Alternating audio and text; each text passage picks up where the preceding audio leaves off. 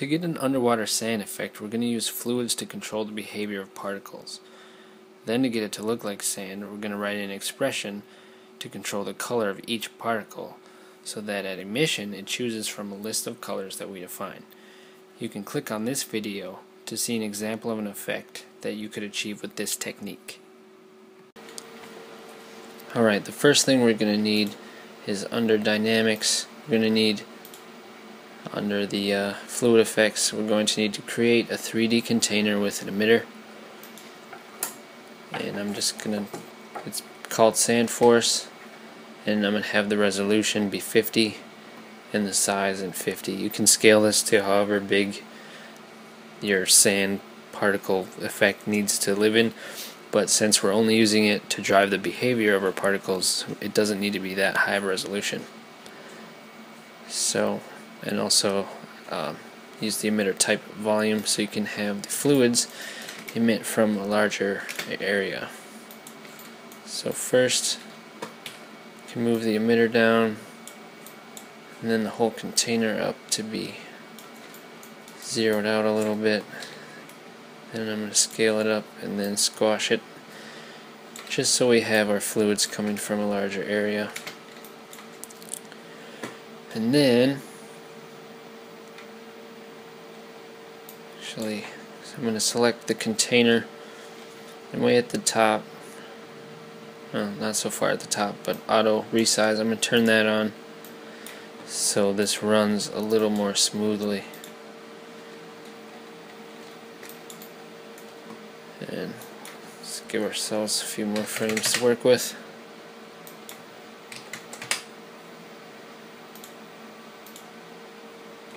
Alright, so we got some fluids. Now let's push some particles around with that.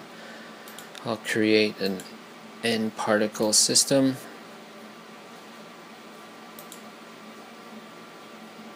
And call it sand emitter. It's a volume, and then we can change everything else later. Scale this up so we have a little bit of larger area that our sand is going to come with, and when we hit play, nothing happens. They just fall with gravity. To get them to interact with each other, select your fluid container, then shift select your particles, and under fields you can use the effect selected option at the bottom. So now when we rewind and hit play, the frame rate's probably really bad. I apologize for that. But now our particles are pushed by the fluid. So one thing we want to do is to make sure all of our movement is coming 100% from the fluids. We don't want the particles to really have their own momentum, I guess. So in the particle shape tab under dynamic properties, I'm going to turn their conserve to 0. And what that means is if these particles don't have a force like gravity or wind, or in this case the fluids affecting them, they're not going to move. But since they're N particles, we have gravity, and now the fluids are controlling the particles' movement only, nothing else. Alright, so it doesn't really look like it's sand, turbulent sand coming out of water, like if you pick something up on a muddy riverbed or something like that. So to get your behavior of the fluids now is if you select your container, and first I like to go under dynamic simulation and turn our simulation rate scale to 2. That just makes the reaction of the fluids happen, in this case, twice as fast as they normally would.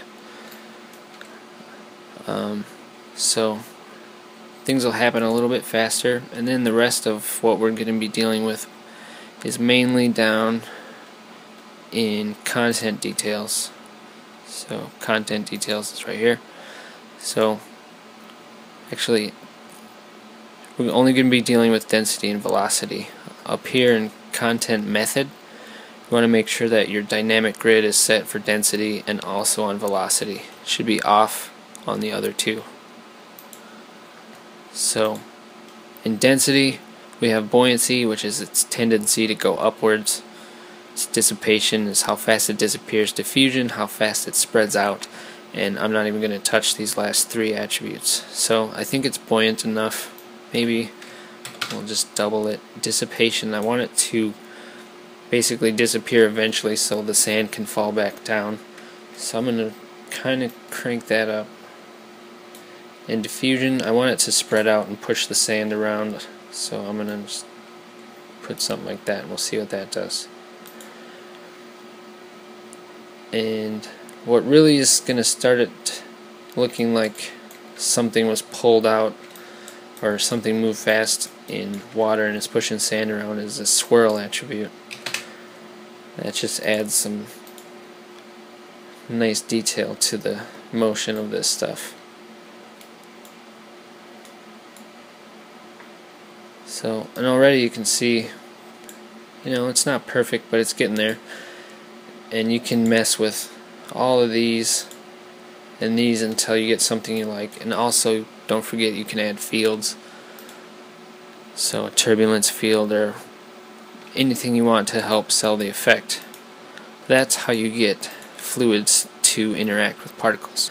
Alright, to get these to start looking like sand, in the example video I used an expression to have each of the particles choose from a list of browns that I defined at birth randomly. So the reason I did that was so that each particle could match the color of the texture that they were kind of coming from. So I brought the texture into Photoshop, color picked 10 different browns that I liked, and wrote down their RGB values. And then I'll show you how I can bring that information into Maya and control the color of these particles. So first in shading, let's turn them to points. And then in per particle attributes, which is right below shading, going to right click on RGB PP and break the connection. Right click again and write a creation expression. So copying in my list of browns here that I have previously typed up. So RGB, so we use a vector, and then there's a list of 10 ones with different values. There's a link in the description you can click on and download this expression so you don't have to worry about typing it. Alright, we have our list of browns. So in order to access them, we want to put them in an array, which is just a list. So we want a vector array called colors. Using the square brackets tells it's an array, and that equals anything within this list, which again I have previously written out, and I'll paste. So this is just a list, or just this array is a list of these colors. Great. So now to get that to RGB, what we could do right away is just say RGB PP equals color,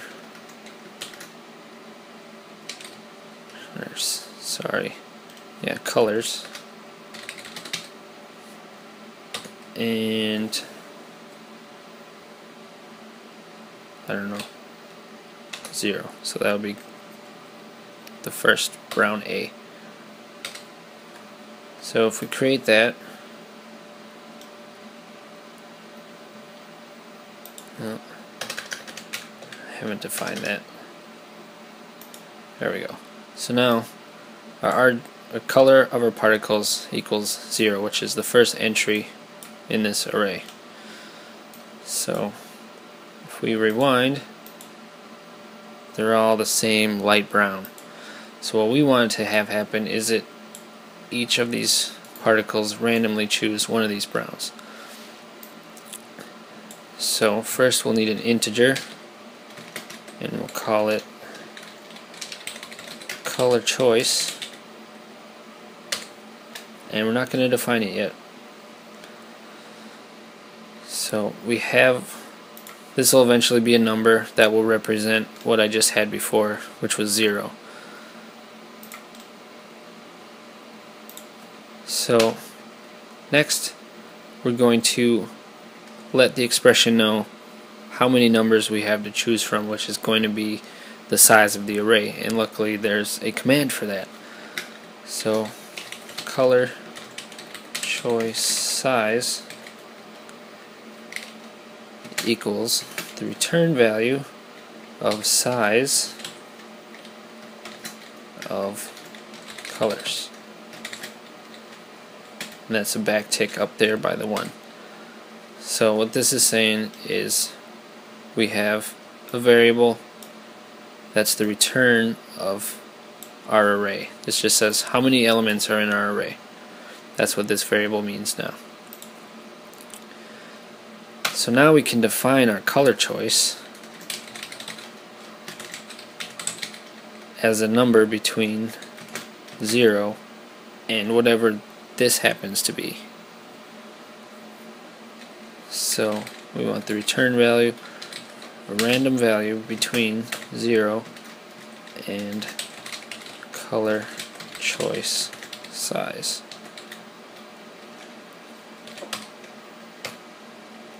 And then now we can say our RGB PP equals something from colors, you know, one of the browns,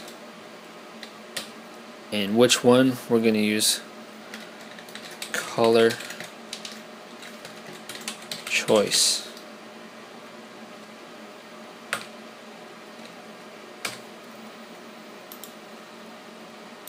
Alright, so quickly I'm just going to go through this once again because it kind of took me a while to get this.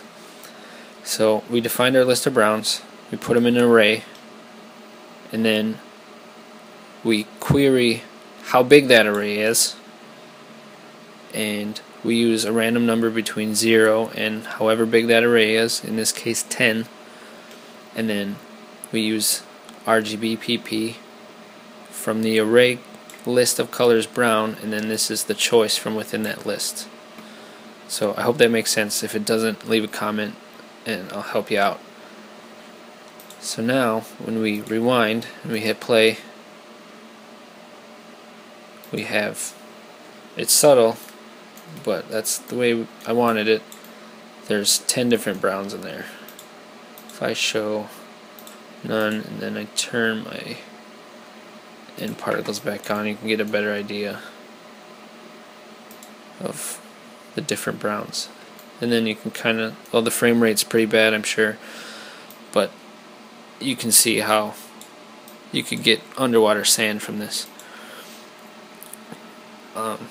So thanks for watching. If you enjoyed it or learned anything, please subscribe, and I'll see you in the next one. Thanks.